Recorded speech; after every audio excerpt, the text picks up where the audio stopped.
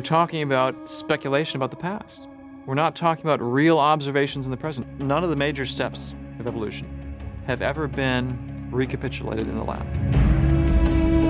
The biggest problem for evolution is how life got started. What Darwin's really proposing, humans came from some ape-like creature. There's just no evidence to support that humans and chimps share a common ancestor. How do you resolve that paradox? We see repeated instances of corroborating what is in the book of Genesis. Mount St. Helens demonstrates that much geological work can be done in a very short amount of time. We found soft tissue in many different specimens from different fossil sites all over the world.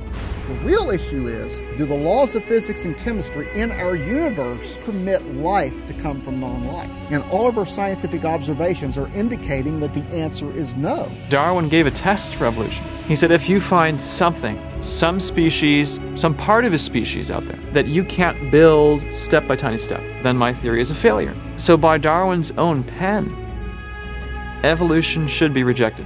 This has profound implications. It means that this assumption that the secular scientists have been using for the last 100 years is wrong.